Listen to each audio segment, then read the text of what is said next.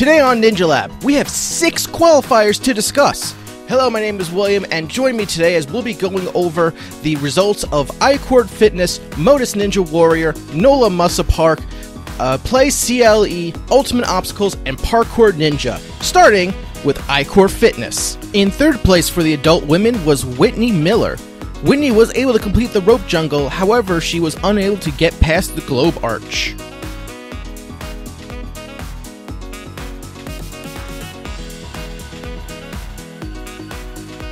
In second place was Whitney Laventure.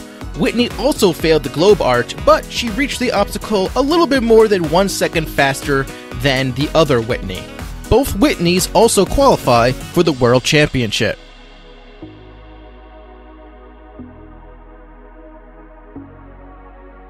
And in first place was last year's point leader, Mei Ling Huan. Mei Ling was the only woman who was able to complete the globe arch, but unfortunately she was taken out on the course's brutal balance gauntlet obstacle.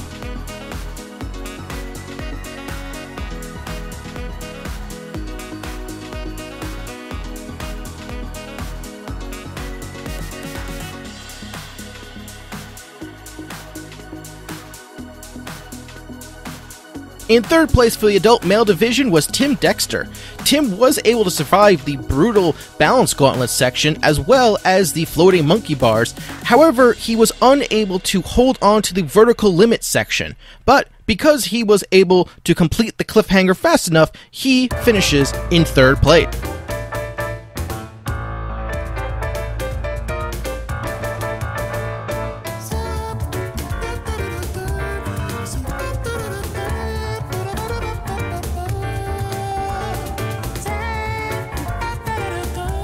In second place was Joseph Meissner. Joseph was able to find a unique but legal workaround for the balance gauntlet section and was able to complete the vertical limit as well as the rest of the entire course in a time of 2 minutes and 59 seconds flat. He earns 9 more points to his total.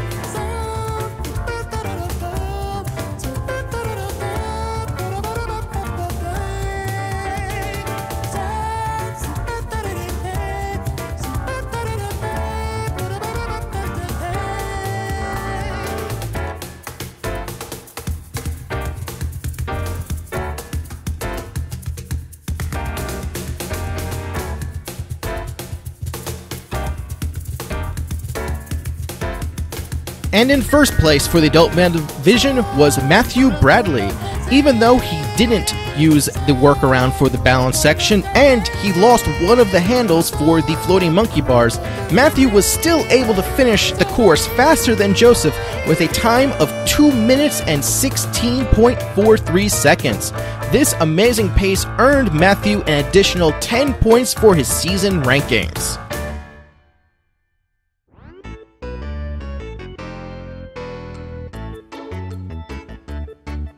It's now time for the comment question of the week. What do you like most about the National Ninja League? Let us know in the comments below. Now, let's take a look at the results of Motus Ninja Warrior. In first place for the adult female division was Christina McCandless. Christina finished the cargo net, however she was unable to hold her grip on the very next obstacle, but her performance allows her to qualify for the World Championship. In third place for the adult male division was Anthony Nguyen. Anthony was able to survive a brutal gauntlet of upper body and balance obstacles. However, he was unable to hold his grip on the obstacle immediately after the Pinocchio, leaving him with 8 points on his standings.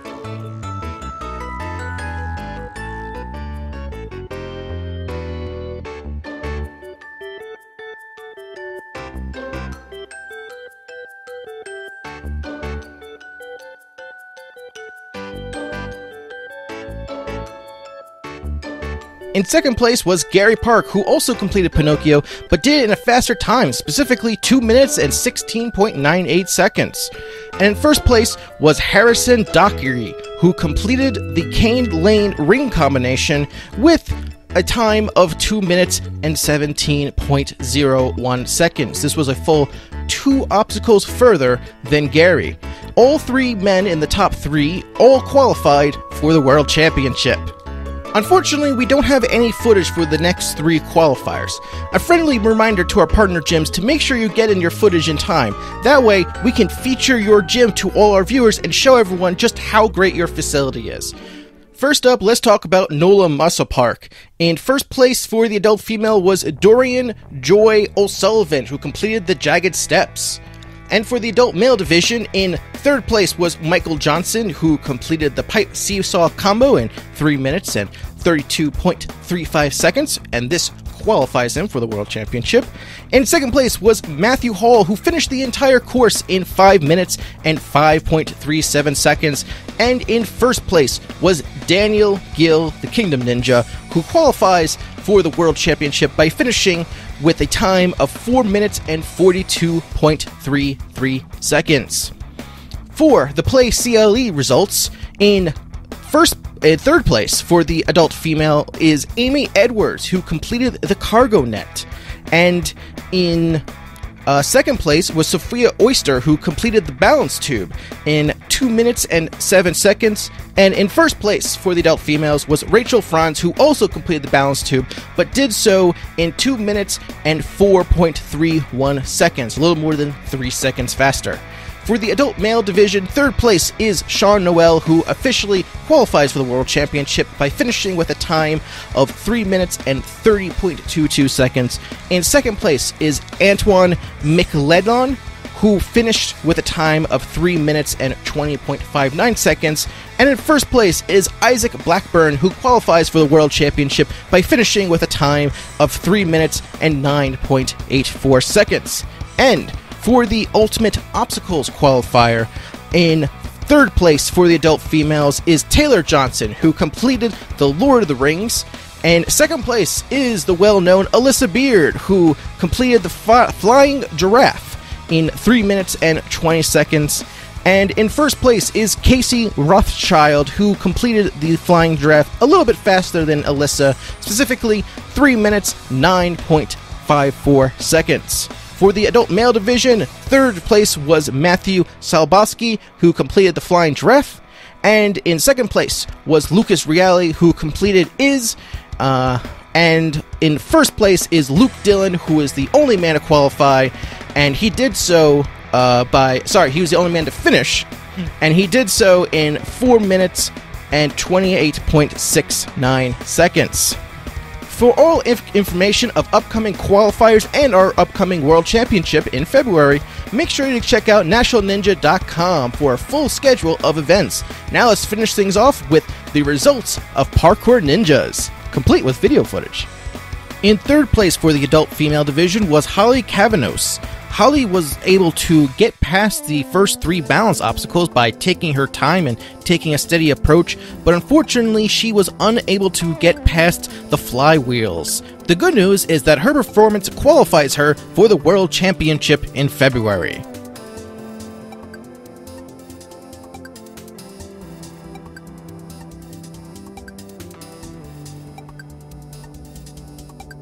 In second place was Nikki Perella. Nikki was able to finish the first 3 balance obstacles faster than Holly, however she was also unable to complete the flywheels. The good news is that with this performance she is currently in the lead of the adult female division.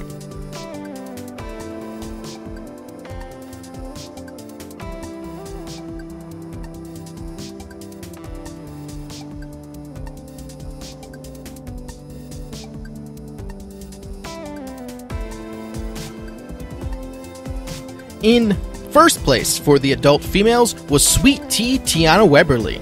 Tiana was able to make it a full 9 obstacles further than Nikki, and was looking strong throughout the course. In fact, she might have been able to complete the whole thing, but unfortunately her time expired while she was in the middle of the bar hop obstacle.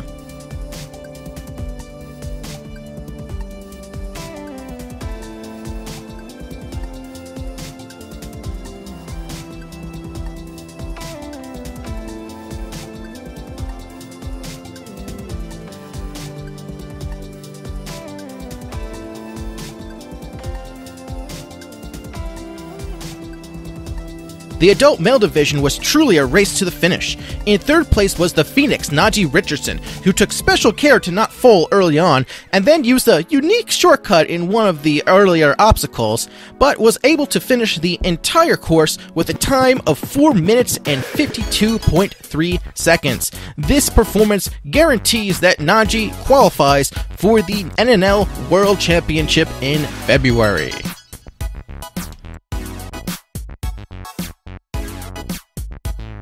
In second place is Matthew Day. Much to Thomas Stilling's delight, Matthew Day was able to find a even more unique way through the shuffle steps obstacle, and was able to finish the course faster than Najee in a total of 4 minutes and 43.15 seconds. Matthew looked very solid on the entire course, and this qualifies him for the National Ninja League World Championship. A great performance by Matthew.